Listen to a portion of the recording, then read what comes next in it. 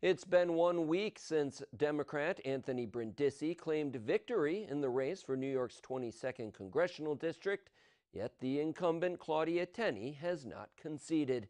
That's because less than 1,300 votes separate them, and there are 12,000 absentee ballots to be counted and thousands of affidavit ballots left to be considered.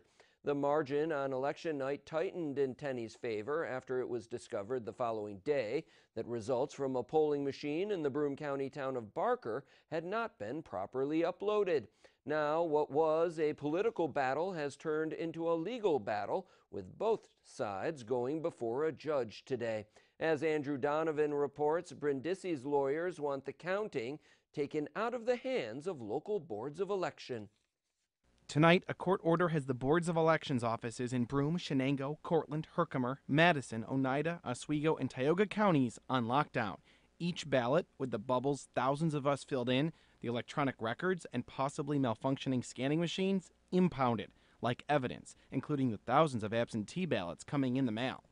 They're being, quote, held under a security system requiring bipartisan participation using a, quote, two-lock system. Both commissioners, each assigned a key, are needed to get in. Normally, on their own, the boards of elections would open and count the absentee ballots tomorrow. But instead, for the 22nd congressional race, the commissioners will be before a judge awaiting further instructions. The judge will set a calendar for when the absentee ballots will be opened and counted, with a room full of people, likely elections commissioners, campaign representatives, and lawyers, who have the right to make challenges on which questionable ballots count and which do not.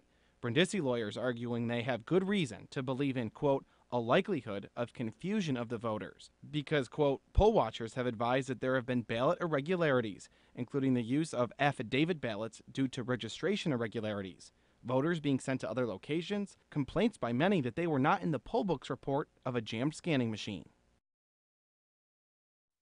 Tenney's campaign accuses Brindisi of using his attorneys to try and steal votes from her. Meanwhile, Brindisi spent today in Washington going through freshman representative orientation. ABC News and the Associated Press have both projected Brindisi as the winner. Well,